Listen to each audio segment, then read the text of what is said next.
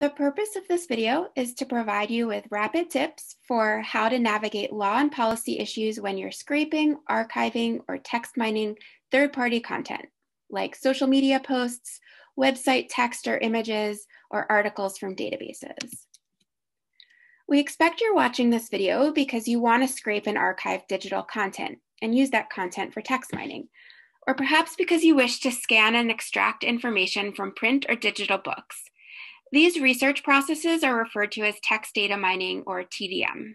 But we also expect that you're watching this because you have concerns about conducting TDM as a research methodology. Perhaps you're worried that archiving or downloading materials violates the copyright of whoever owns the content. Perhaps you're worried about a database license agreement or a website's terms of use, which may expressly restrict downloading, scraping, and text mining. Or maybe you have questions about the privacy of the individuals and the materials you're collecting, or any ethics associated with working with them. Today, we're going to briefly explain why and how you should consider each of these law and policy areas in archiving and text mining projects. And in the course of doing so, we will give you tips about navigating each issue. Quick disclaimer, we're not providing legal advice, but we're just seeking to help you make your own decisions about using and sharing materials based on a deeper understanding of the law and in accordance with your own risk tolerance. Of course, in a 15-minute video, we can't provide you with detailed information on each of these law and policy matters, so we'd like to direct you to a great resource, which is a whole set of short videos we've made about each of these issues. We've conveniently compiled playlists of the videos that cover each of these topics in a lot more depth, and we recommend checking them out if you really need help and support in designing or executing your archiving or TDM project. Okay, so first up, we'll talk about copyright and what you should know about it when doing archiving or text data mining. Throughout this video, we're going to start with the rules of thumb first and then explain how we got there. So the quick answer about copyright is, if you are downloading content from the internet or a library database, or if you are scanning materials and using optical character recognition on them to perform your automated extractions for nonprofit educational research, all of this has been considered fair use, meaning it's a-okay to do it as far as copyright issues go, provided you don't break digital locks called technical protection measures or technological protection measures when doing so. However, it's critical to stress that there's a difference between downloading and collecting your content to use for your automated extractions, and then republishing or circulating or sharing all of that same content with other researchers. The rule of thumb there is that when it comes to actually sharing the downloaded content you've collected with others, that's when you might hit the limit of what is considered fair use. So you need to think carefully about how much of what you're collecting you can republish or share with others. Now we'll explain what all of this means, beginning with demystifying copyright. To understand why it's okay to download or compile materials to conduct text data mining, but why it's not necessarily okay to republish or reshare everything you've collected, we first have to understand what copyright is. Copyright is a collection of rights given both to content creators but also the public. These rights and exceptions or limitations are all set forth in what's called the US Code, and in the case of copyright, all of the laws are in Title 17 of the US Code. The very reason copyright laws exist is because the Constitution of the United States authorized US Congress to enact laws that would encourage people to create and write things. Specifically, the Constitution wanted Congress to promote progress in arts and science by rewarding authors with exclusive rights to their writings or art for a limited period of time. The Constitution told Congress to limit the length of time that these exclusive rights last, because if they lasted indefinitely, this would cut against the competing goal of having the public be able to make use of the writings in order to continue advancing science and art. So at its core, copyright is really simple and can be thought of just as the exclusive rights that authors hold to their original works of expression, with the understanding that these exclusive rights don't last forever, to ensure that you can make use of the works too. So what are these exclusive rights that an author gets when they write or create something? Well, they're often referred to as a bundle of the following. First, reproduction. That means in the context of writing a book, if I'm the author, I'm the only one who can make copies of what I'm writing. Distribution. I'm also the only one who can distribute copies of my book. Derivative works. I'm the only one who can write a second edition or an adaptation of the book or turn it into a movie, all of which are considered derivative works. Public performance. With respect to public performance, I'm the only one who can read the book aloud to a public paying audience. And public display. I'm the only one who can take each page of the book and display it publicly for everyone to see. So if authors have these exclusive rights under copyright law, why did we say that text data mining is okay for you to do? Why is it okay for TDM researchers to scrape, download, reproduce, or publish work that's subject to copyright? The answer is that creating reproductions to conduct text data mining falls into an exception to these exclusive rights called fair use. And the main reason why text data mining fits within that fair use exception is because digitizing or reproducing content in order to extract data about that content is very transformative, which is an important consideration under the fair use balancing test. So let's dig into what fair use is and why US courts have determined that text data mining is both transformative and a fair use overall. Fair use is an exception built into the copyright statutes to encourage uses of copyrighted work in order to engage in criticism, comment, news reporting, teaching, scholarship, or research. So by its nature, it applies to the very kind of work that TDM scholars are doing in exposing relationships or information within or between materials. Section 107 of the US Code, Title 17, goes on to suggest 4 factors to be balanced when determining whether a use is fair. Factor 1 looks at why you're using the copyrighted content. Are you doing so in an educational context? And are you adding new insights or understandings? If so, then your use is more likely to be fair. And in the context of TDM, if you take a bunch of novels and digitize them or download social media posts to run algorithms on them that show how certain language is used, for example, then you are indeed adding new insights or understandings and transforming that text or content. So factor 1 leans in favor of TDM being a fair use.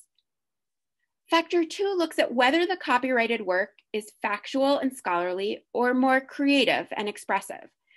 The more factual the content is, the more fair it is to use it. Depending on what type of material you're using to conduct TDM, this factor could weigh in your favor or not. Text mining scholarly articles might be considered more fair than text mining images. But overall, this factor winds up being not very determinative for a court, though it does remain something to consider. Factor 3 looks at how much of the copyrighted work you're using. The less you use, the more fair your use is. Well, with TDM, often you're downloading or reproducing the entire work. So technically, this factor would weigh against fair use. But it's important to understand that fair use is a balancing test, and we are very strong under factor 1 with TDM. And we're also strong under factor 4, as I'm about to explain. Factor 4 considers whether your use supplants the sales or licensing market of the original. If what you're doing is extracting information from books or content already lawfully purchased, or maybe you're downloading social media content made freely available online, you're not supplanting the market for the author or rights holder to sell more books or that freely available content. So factor 4 also weighs in favor of text data mining being a fair use. Therefore, on balance, text data mining is very strong with factors 1 and 4, and as such, courts have determined that digitizing or downloading material to conduct TDM is a fair use overall. If you're interested in learning more about the court cases that have found TDM to be both transformative under factor 1 and a fair use overall, we encourage you to check them out. 2 last copyright tips to keep in mind. Not everything is protected by copyright, so in some cases, you don't even need to worry about whether republication is fair use. Remember, we said that copyright lasts only a certain period of time. Well, after that time expires, the material is in the public domain, meaning not protected by copyright, and you don't have to worry about copyright anymore. In addition, federal government works are automatically in the public domain. Second, copyright protects creative expression, not facts. So, for instance, researchers just seeking to download and mine information about statistics or citations, maybe mapping information about who gets cited and where or how, they're not using any content with expressive elements. That is, the content they're using isn't protected by copyright to begin with, because citations are just facts. So these researchers also don't have to worry about fair use or other copyright constraints when it comes to republishing that content. Now we'll turn to the next topic area, contracts. Just as we did with copyright law, we're going to start with the rule of thumb for contracts and then explain how we got there. And the takeaway we want you to have for contracts related to archiving and mining data is, regardless of what's okay under copyright law, it doesn't necessarily mean you're free to download, create, and circulate your TDM corpus. Why? Because there may be a variety of different contracts that supersede what's allowed under copyright law. So we need to pay attention to contracts, including license agreements and terms of service, because regardless of whether TDM is fair use, or even if the content you're scraping and analyzing is in the public domain and not protected by copyright at all, there might be other agreements that restrict what you can do with the materials. So we'll now explain what those contracts are and what you should be aware of when reviewing them. One of the most common types of contracts that can affect what you are allowed to do with respect to TDM are a website's terms of use, sometimes also called its terms of service. For example, if you want to harvest user posts from Facebook for a project, Facebook's terms of service govern both how you're allowed to search Facebook and what you're allowed to download and do with the downloaded content. When you're working with social media or other websites to conduct TDM, you might want to be able to download a large portion of it, or maybe even everything on the site. It's important to understand that doing so could violate the website's terms. The website's terms of use are considered browse wrap agreements, meaning that you consent to the terms simply by browsing or viewing the site. Take a look at the sample website terms on this slide. Here, the site owner wants you to get permission for reproducing any images you download, even if doing so would be fair use. But it's also important to note that these kinds of browse wrap agreements are not always enforceable by a court. So what should you know as a general guideline? You should be aware that these terms may exist, and you should make risk calculations accordingly. Often, if you're accessing publicly available content and downloading it just to scrape without breaking access barriers to get at the content, then it could potentially be a low risk to violate the terms, because it may be hard for the content owner to prove damages. So the relevant question is, what did the website's owner suffer if it's publicly available content that was used for textual analysis? Maybe nothing, but that doesn't mean they won't try to sue. One good tip when reviewing website terms of service is to look for what's called a fair use savings clause. Now, on the previous slide, the website wanted you to get permission from them to do any kind of reproduction of their content. Well, when we look at the terms of service on a different site, in this case here, the Museum of Modern Art, the terms provide that you can do whatever is considered fair use. And remember, as we learned in the earlier copyright segment of the video, text data mining is indeed a fair use. So by inference, the MoMA website is authoring TDM research, provided you stay within the bounds of fair use when doing it. In other words, the MoMA website terms save or preserve your fair use rights. Two more rules of thumb when considering contracts in your TDM project. First, if you're downloading or mining content from a library license database, what matters is not the generic terms of use you find online for that database, but the license agreement that the library actually signed with the database provider. You should contact the library to find out what that license agreement allows with respect to TDM. Often, libraries will try to build fair use savings clauses into the agreements they sign with vendors.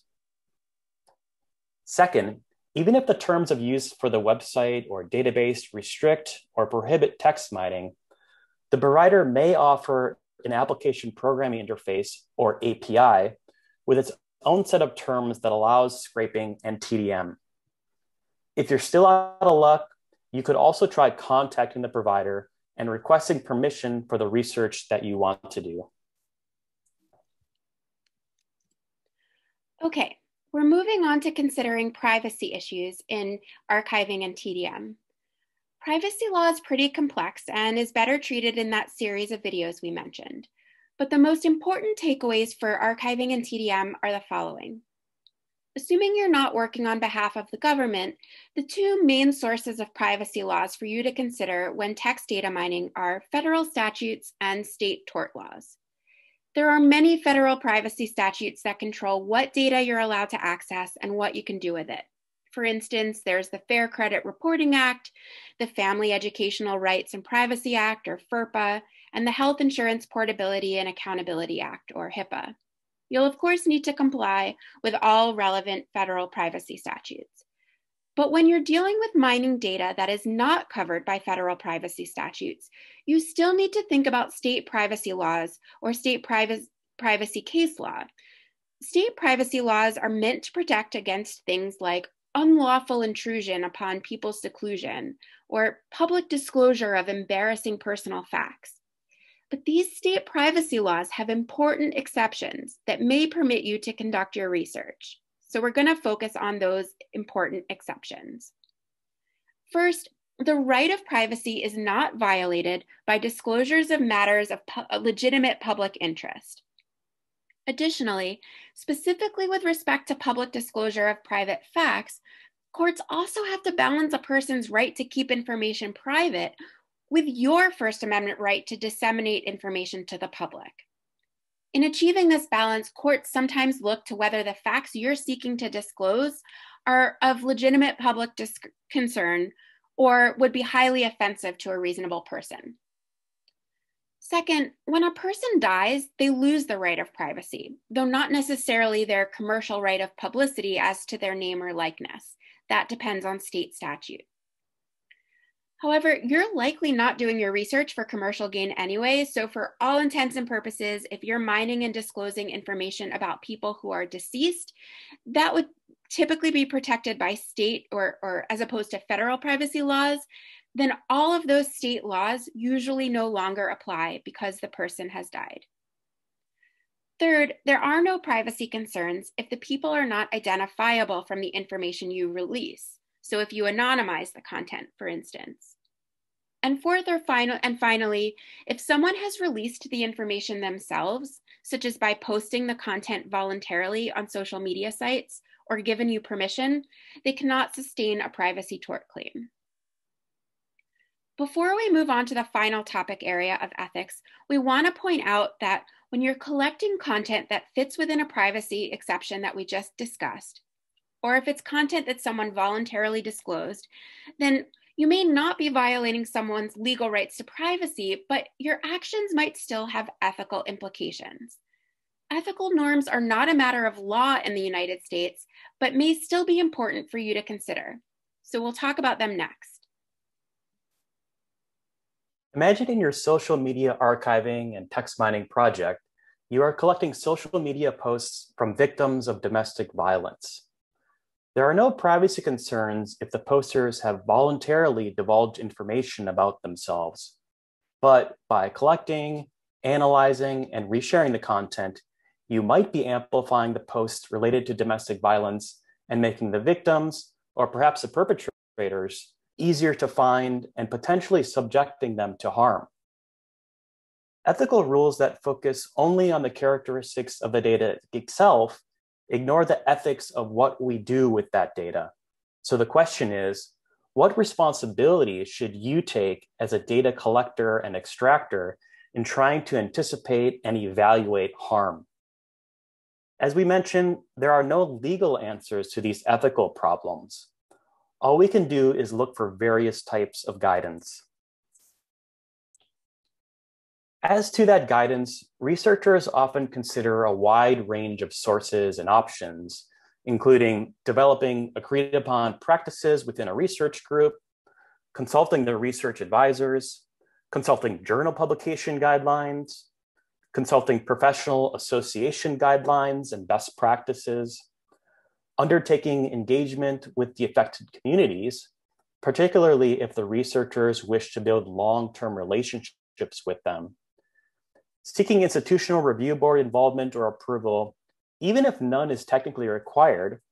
Now, of course, getting IRB review and approval for research that ordinarily doesn't need approval can slow down the research process, not to mention overwhelm some IRB offices.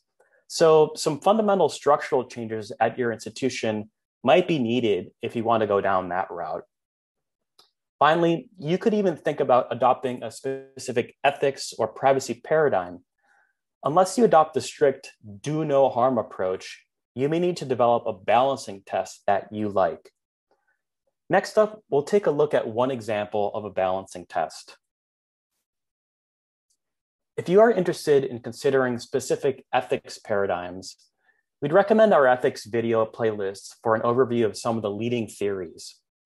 But briefly, we just want to highlight an offshoot of the framework called ethics of care because it might be of interest to you.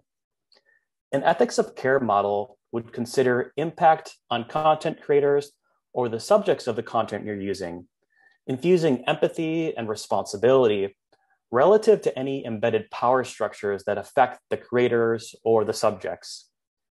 Essentially, what we choose to do as information collectors or analyzers will affect other people, particularly when people have less structural power. And according to the ethics of care, we should care about that. Through its focus on relationships, an ethics of care approach also enables a progression from accounting for the rights and obligations of individuals to the rights and obligations of groups. This means we can talk about not just an individual in a photograph, but about where and how, for example, Japanese American internment materials should be archived or algorithmically analyzed. The UC Berkeley Library has adopted a form of ethics of care in our approach to making decisions about what collection materials we'll digitize and put online. Our version of ethics of care is framed as a balancing principle. That is, we look to whether the value to researchers, the public, or cultural communities in digitizing and sharing the content outweighs the potential for harm or exploitation of people, resources, or knowledge. The balancing framework is just a suggestion, and for your individual projects, you could consider whatever values you want to uphold, as well as any relevant community or disciplinary standards you wish to follow as you're developing and publishing digital projects. And it's a good idea to make these choices clear to your viewers and contributors. Let them know about the ethical considerations in how they are using and repurposing the data, especially considering that it could be combined and displayed in ways not originally intended. So we hope this overview was helpful. If you're a UC Berkeley community member, we invite you to contact us with questions at the email address here. And our video playlists going into all of these issues in more detail are available to everyone on our YouTube channel, linked right from this slide.